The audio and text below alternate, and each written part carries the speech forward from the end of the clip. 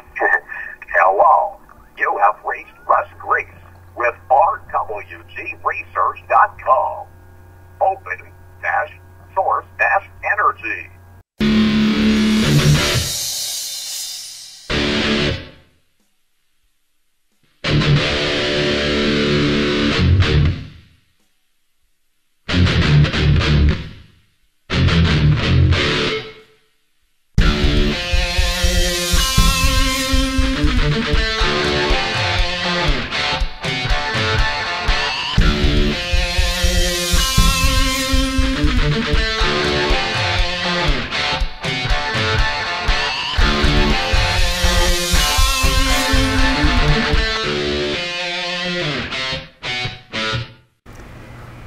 Hi, what's up everybody? My name's Russ with rwtresearch.com and quantumgravityresearch.org.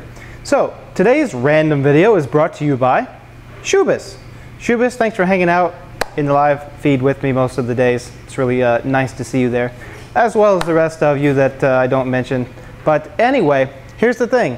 I post random videos because I think it's interesting and it's part of what I do. So this is a little tribute to you, Shubis. And the random video of today is the EDM. I had to take the EDM apart a little bit and fix some stuff, and so I thought I'd show you while I had it apart what's inside of this thing. So let's see what's in there. It's pretty cool. Alright, so just in case you weren't aware, the wire EDM is an electrical discharge machining. It runs off of a little wire.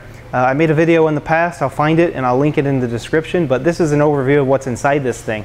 Just something for you to look at. It's pretty cool. Let's have a look. Okay, first things first. The whole wire EDM machine is pretty straightforward and simple. I'm not going to open that. There's a really small brass wire. All right, it's right here, and it runs down this guy and runs down this guy, and it's charged with an electrical potential. And the table here is not. The table is grounded. And what happens is you place material here, and it electrically removes the material without ever touching it. This little bitty tiny brass wire right here, you can see how small it actually is. It's a 1/2 millimeter. You can get different size wire. This just happens to be a 1/2 mil. It's brass.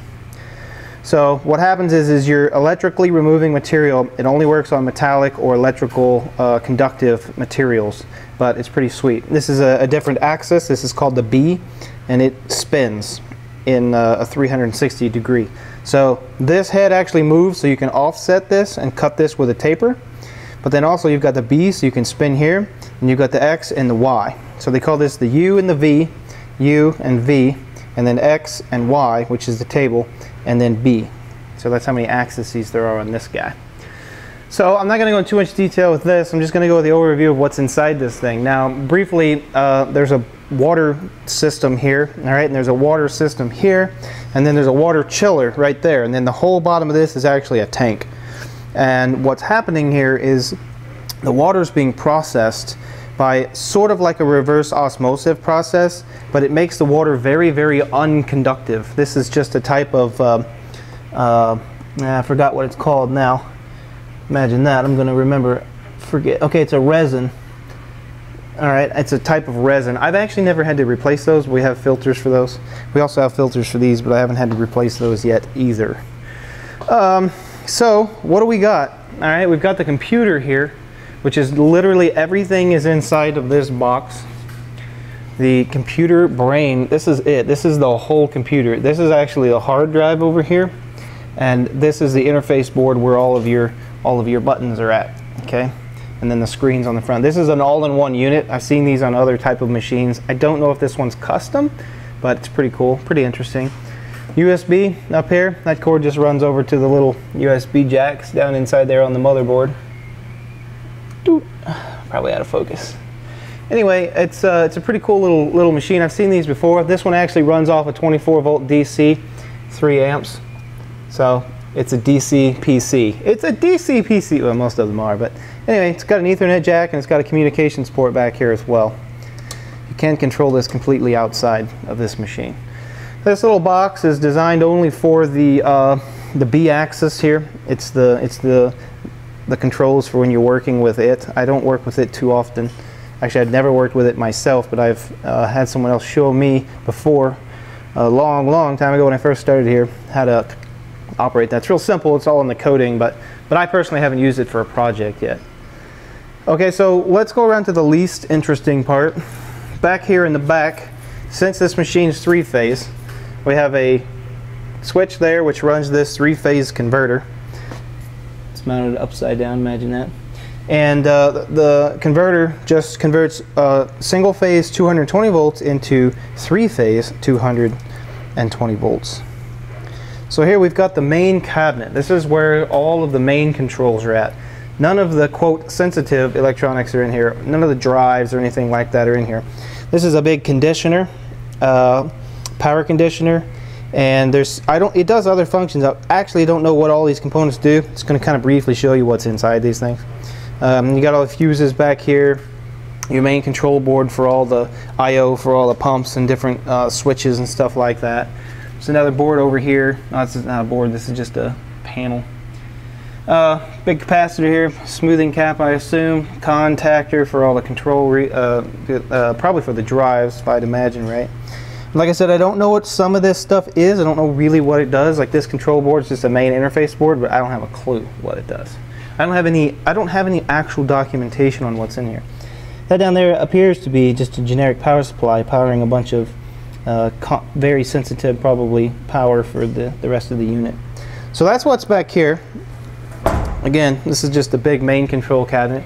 This is the chiller. It does have an interface on the front, but it just chills the water to a constant temperature. I don't even know what temperature it's set at, to be honest. And then on this side, this is where all the goods are, which I'll get a little bit closer for you. So down here is where the wire is. This is where the wire comes out and it's exposed of after it's burnt. So this is brand new wire I used to calibrate today, and you can see it's really shiny and new. And then the stuff right here, you can see it's all burnt. That's the stuff that's been machined, or I've used on an actual process. You can see how it removes material from the brass, but it also removes material from the whatever it is that you're cutting. There's the good stuff, and there's the bad stuff. Now this actually gets recycled completely. The whole bin just gets recycled and made into new wire if you give it to the right people. This is a little containment where it actually vacuums out little bits of wire that if the wire breaks, it cuts it automatically and does everything for you. If you have that, ours does. This back here is where the wire gets pulled out. Bad reflections.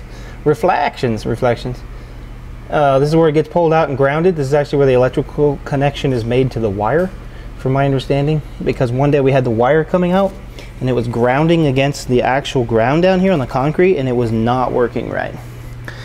There's an oiler. The oiler just keeps everything oiled. I believe it's just for the auto threader up here in the front. So let's get into the good bits. So why do I have this open in the first place? Well, I have this open because the batteries, of which you see right here, they're inside here, like this. Those batteries are just for backing up the position of the drive. So the drives actually have absolute encoders, and they don't get lost when you lose power. But the battery backup will trigger an alarm which makes you reset everything, and you have to replace the batteries. So I went in and replaced them all. Weird thing is these three were almost dead and didn't care, and these two care tremendously and they screw everything up. I don't know why. So you've got the X and the Y axis. I don't know what that is, to be honest with you. I'm not sure what axis this one is. Maybe these are both X and then Y because they're labeled separately, which makes more sense because I was confused before. I didn't know why this was labeled the same, so that has to be it. But this one actually flashes two different codes. I really think this one controls two different axes. See, X and Y. So it's kind of interesting. I'm not really sure why it's like that. Like I said, I don't know the true technical setup of this machine. I don't have any drawings. So these three drives, this is U, V, and Z. This might even be the B, which is an add-on. Very possible, because there's nothing in that other box over there. Got some regular control circuit boards and stuff. I don't know what all these do, different controls, and one of these is probably for the auto threader. I'll point that out in a second in case you're confused. More different boards going on here. It looks like a speed control pack. I don't know exactly what those are for. One interesting thing about this is look at all of these ferrite beads for the EMF. Look at this. That is crazy. This is the feedback cable. Okay, so this is what's coming back from the actual encoder off of the motor drives. And actually, I don't know where that one is. That one's for the spooler. The other two are up inside here, and you can't really see them, tucked away. But the main ones down here, you can see. This is actually the servo component in the back, I believe. They're pretty small. I'm actually surprised at how small they are. But you got to remember, this is non-contact machining, so all they have to do is move the table and what you have in it, and that's it. Where a big CNC machine has to brute force into those things, and this one doesn't. So anyway, the EMF that comes off this will usually kill my cameras. I actually have a camera sitting right there that's recording the live streaming 3D print over here. Get this thing to focus. There we go. And it will kill that. If you're running this machine, any camera close to this or any USB device, it's like a big antenna, and it'll kill it. So they've got these really heavy duty ferrite. It's pretty. I've never seen that many ferrite beads on a encoder cable like that. It's pretty cool. So like I said, I don't know the true technical detail of what's going on in this, except for I know that these are the drives here, and I don't know what the rest of these boards actually do, but there you go. So the auto threader I mentioned, this is the auto threader. This is an option for this machine. What happens is the wire actually goes in here and will automatically shoot a jet of water, which is what the controls are here. This, I gotta make sure it's focused. The jet, okay? This is all the controls for the jet.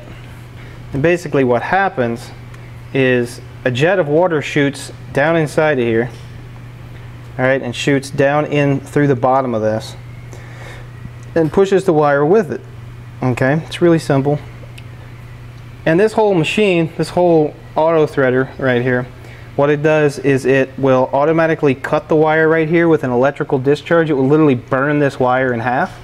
And then if the wire is right here, because it didn't make it there, it won't pull it all the way back. It'll burn it off right here, short it out, and literally heat burn the wire in half.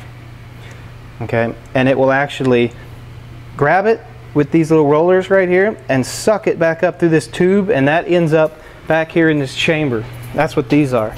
So if we open this, that's what these are. These are pieces that have been vacuumed up and been cut out. So I can empty these.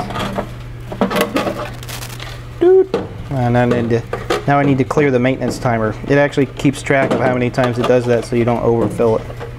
The machine's pretty smart. It's got a lot of safeties and features built in and maintenance timers, and it'll even know exactly how much wire you put on it when you put a full roll on. It's pretty cool. You just tell it how much you put on there and it'll keep track as it runs it. So anyway, so that vacuums it up. This little tube will actually go down when it's needed, and that allows the wire to be put right exactly at the tip and down to the bottom. So there's your brief overview of what's inside the wire EDM. Another random video for you, but you know what? I think a lot of you will really like the let me get this camera down. I think a lot of you will really like the fact that I did this, and you'll be thankful. So there you go. All right, peace and love to you guys. Have a good day. Leave a comment if you wish, and yeah, thanks guys. See ya.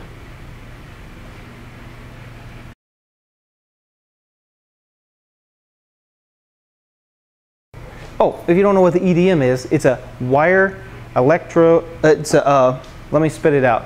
It's an electro, I'm going to just restart.